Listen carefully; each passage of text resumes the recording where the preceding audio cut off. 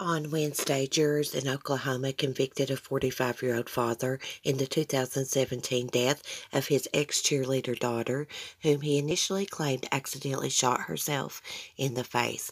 A Cleveland County court official tells People magazine the jury deliberated for nearly 4 hours before returning the guilty verdict against Ronald Lee McCullen Jr. of Norman of the first-degree murder of 22-year-old Kaylee McCullen. Ronald now faces imprisonment when he's sentenced in December.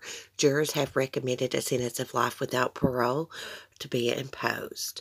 The final decision of his punishment rests with Judge Thad Balkman.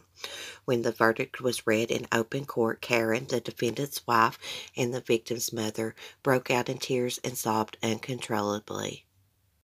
Ronald McCullen's trial lasted nearly 2 weeks.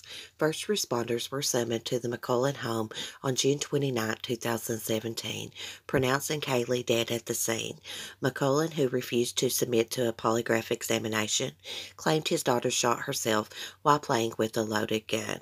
Kaylee, a 2013 graduate of Norman North High School, was co-captain of the school varsity cheerleading squad. In the months before her death, police alleged she told friends she was being molested by her father.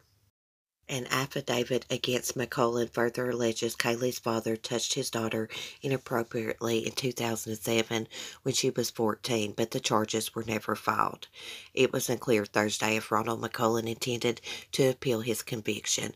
Efforts to reach Kaylee's mother were unsuccessful.